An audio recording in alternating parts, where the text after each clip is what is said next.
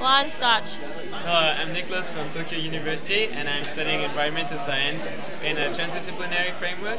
And so, well, I think that nowadays the impact of climate change is really visible, and some islands are disappearing, and will have a lot of impacts on agriculture. People will have less food, an increase in food prices.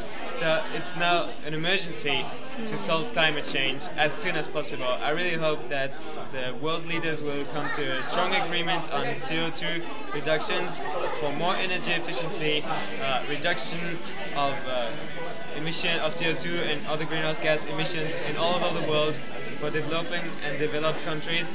So I really hope for a better future that the COP21 will be